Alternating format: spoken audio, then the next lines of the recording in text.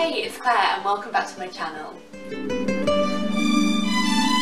Today I'm going to be talking about my favourite films of 2017. It was really hard for me to narrow it down to just 4 films because there were a lot of great films out in 2017, but I chose these 4 because they had an impact on my life or they moved me in a way and I know that they're going to stay with me, so that's why I wanted to share them. The 4 films that I'm going to talk about are very different and I would like to say that I have quite a varied taste in film, but in general I really like films that make you think for whatever reason or make you question your own life or society in general. I love films with strong female characters. I love it when characters of films keep you guessing, and I think that's kind of what all these films have in common. I hope you enjoy, and I'm just going to jump right in. The first film that I'm going to talk about is a film from South Korea. It's called The Handmaiden and it is an erotic psychological thriller. It's adapted from the 2002 novel called The Fingersmith. The film is set in Japanese occupied Korea in the 1930s. It is extremely erotic, so you'll know what I mean when I say 100% do not watch this film with your parents. So the plot of the film is quite tricky, but I'm going to try and just sum it up a little bit without giving any spoilers. And please forgive me for my hideous pronunciation in all of this. So the film opens in a small, poor village. We meet a con man who plans to seduce a Japanese heiress called Lady Hiruko. He plans to marry her, commit her to an asylum and steal all of her money. You know, every girl's dream. He hires a pickpocket named Suki to go and be the lady's maid and slowly gain her trust and persuade her that this count is the one for her and that she should marry him. But things don't go as planned and the 2 women form a close bond. This is a very long film and the film is broken up into 3 parts. The same story is told 3 times, but we just see it from different points of view. It really explores the pursuit of pleasure. It's an incredibly beautifully visual film. It's unbelievably beautifully filmed and the attention to detail is insane. This film is hard to explain and this is part of the reason why I loved it. It's a bit crazy at times, but it's ultimately about female sexuality, female friendship, romance and female power. You will constantly be asking yourself, who is playing who? Next film I'm going to talk about is Get Out. So Get Out is probably one of the scariest films that I've ever seen. But it's also really hilarious, and that kind of makes sense because when I was doing research for this video I read that Jordan Peele, the film's director, said that he found lots of parallels between comedy and horror, and I think that's so true. I'm going to be really careful about what I say about this film because I think that one of the biggest joys of this film is trying to work out what the hell is going on, and when it's revealed it will just blow your mind. The film follows a young interracial couple called Chris and Rose. They've got to the point of their relationship where Rose wants Chris to meet her family. They're packing their stuff for the weekend and Chris asks Rose, "Do your family know that I'm black? Is it okay?" And Rose reassures him that they're fine with it, that they're very liberal, etc. They arrive at Rose's family home and we find that Rose's parents are almost making too much of an effort and they're sort of exaggerating how fine they are with the fact that Chris is black. Chris just interprets this as them being nervous and making an effort, but strange things start to happen. For example, Rose's mum hypnotises Chris against his will, and there are lots of workers in the house that are black and they're very docile and they won't interact with Chris. The film is essentially commenting on the systematic racism that exists in the US, and the way that it deals with that huge theme is incredibly unique and fascinating, and there are so many ways to interpret this film, and that's why I don't want to say too much because I really want you to make your own opinion on it. You can really tell that Jordan Peele respects his audience and I really appreciate that. You're left to make up your own mind about things and he doesn't dumb anything down.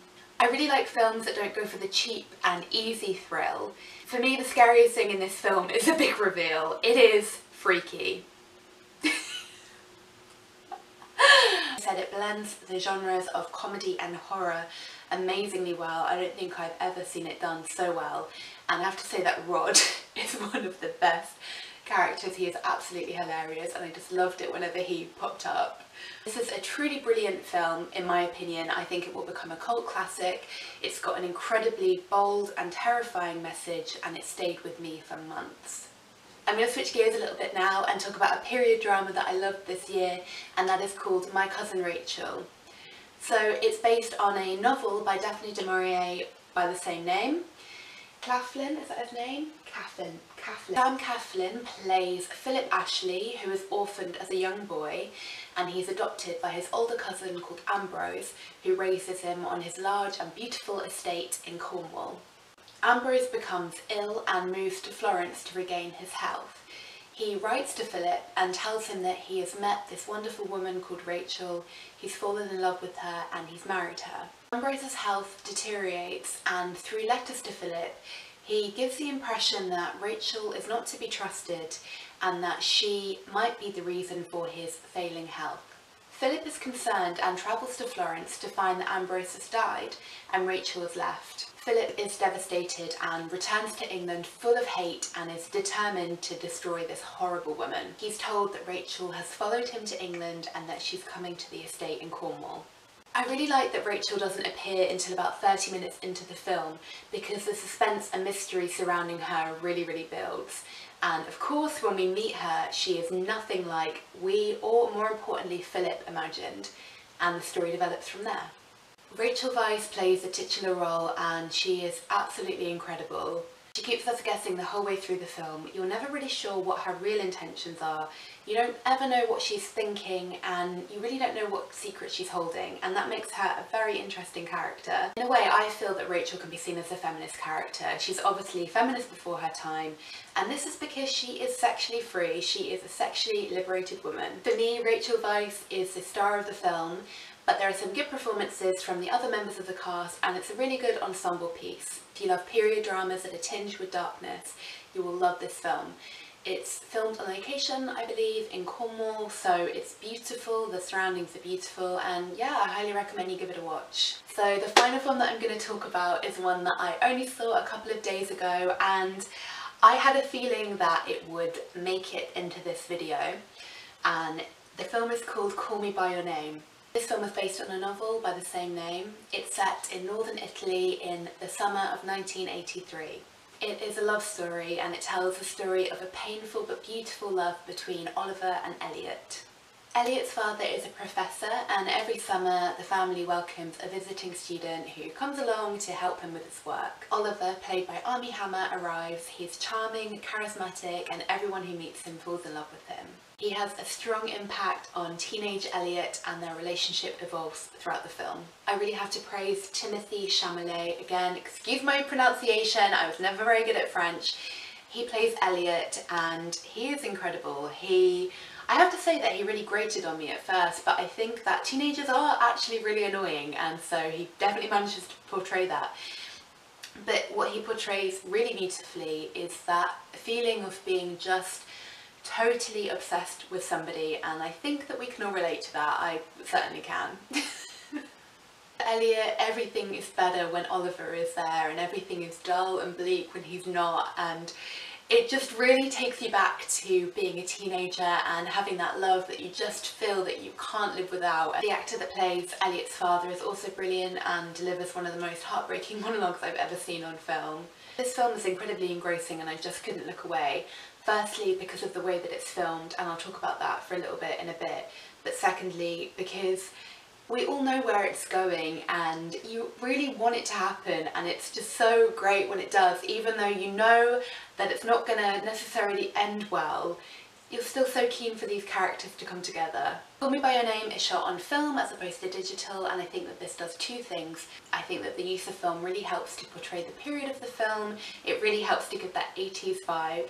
And I also think it shows the director's love of his art form. It's so unusual nowadays for directors to film on film, which is really sad. I read an article with the film's producer who said that the Italian summer is as much of a character as Oliver and Elliot, and that made so much sense to me. The film really transports you to a different place and really captures that laziness and warmth of a summer in the Mediterranean. Everything about this film is romantic. The scenery, the art and culture that they're talking about, the relationship between the characters, it's beautiful. Trust me, you will never look at a peach in the same way, but whatever. What I really loved about this film is that it's really simple, and to be honest, I had really high expectations of this film. I was absolutely dying to see it, and for about the first 40 minutes I was really unsure about whether I actually liked it. Then something switched. I didn't realise that some of the soundtrack is by Sufjan Stevens, and his music is very important and personal to me. One scene that really moved me, one of his songs came on and I just started crying. I just couldn't believe it. It just really moved me.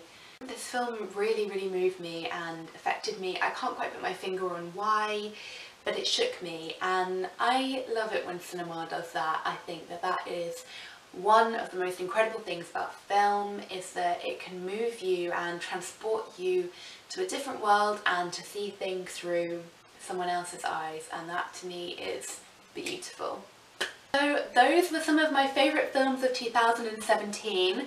As I said, there were many more that I could have spoken about, but I thought I'd try and keep it short. I hope you enjoyed.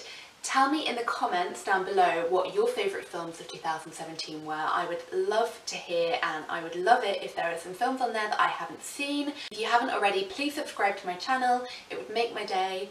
And like and share this video if you enjoyed it. I will see you on the next one. Bye!